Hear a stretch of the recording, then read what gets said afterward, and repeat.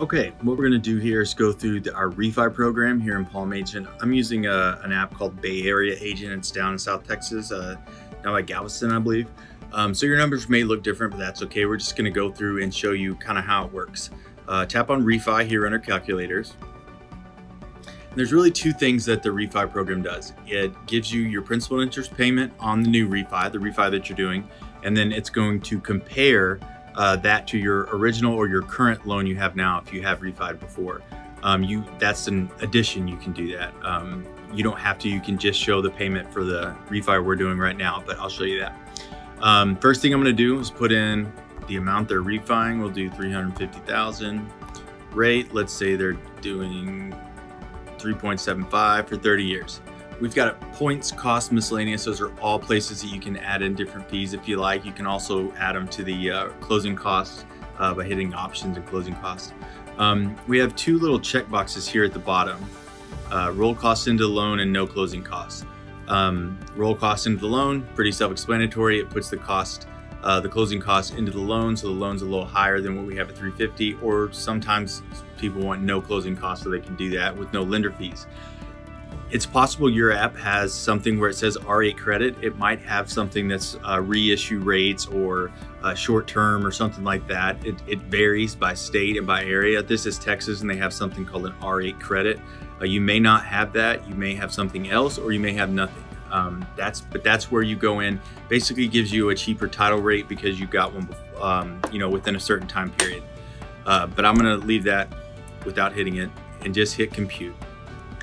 So it tells us our payment is about $1,621. That's with the loan amount of $350,000, interest rate at 3.75, and the total cost $4,415 to give us an APR of 3.784. So we give you the loan, the total cost, and the APR.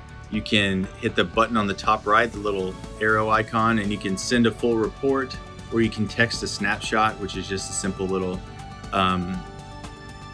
shot of the screen you see there. The full report looks like that. It's got everything that we need. It's all our closing costs and everything. Okay, one step further, real quick, I did want to touch on this. We show the principal and interest for a couple of reasons and not taxes and insurance. Number one is probably taxes and insurance are not going to change based on this, most likely. So those will still be the same, but also we usually estimate taxes and insurance. And if I say that the monthly payment is going to be $1,621 plus an estimate of taxes and insurance, that estimate could be higher or lower than what they're actually paying. So when we compare those two, it wouldn't be a real comparison because the payment you have now would be the actual payment. And if we're estimating on taxes and insurance, it could be higher or lower. So that's the reason why we don't do that. It's a little more than you probably bargained for to get that explanation, but I wanted to do it anyways. So next, we've got the monthly payment. If we want to, we can hit compare.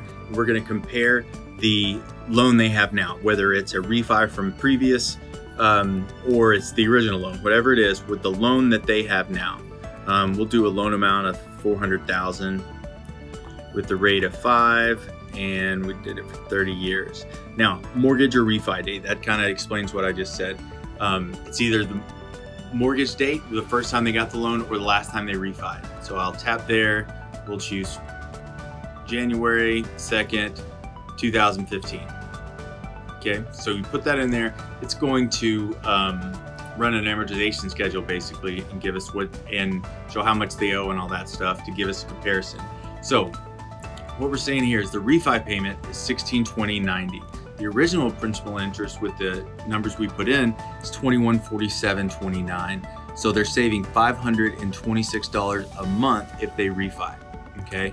Another thing we have on here, if you see in the top gray bar, it says break even 9 months. That means it will only take them 9 months to recoup what they paid in closing costs. I think it was $4,400.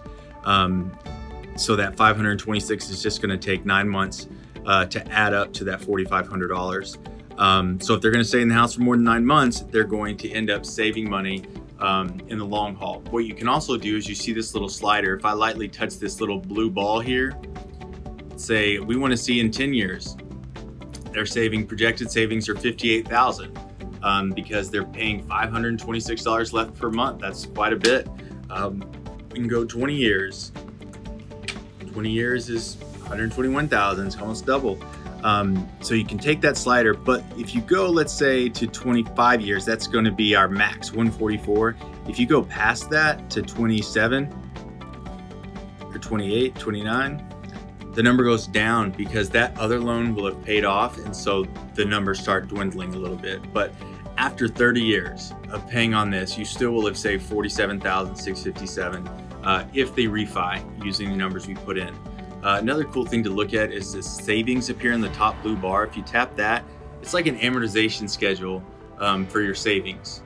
It tells us in year one, their monthly savings are $526. And so basically it is adding to the total savings, which is the closing cost. You start at minus 4,400, and then that 500 gets added to it and eats away at it until it becomes a positive, which are savings.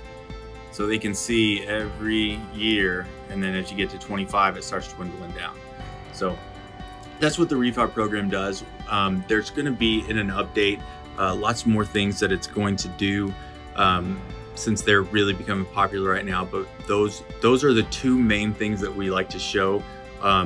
It's the payment and the comparison between the old loan and the new loan that they might possibly get. That's it. If you have any other questions, please let us know.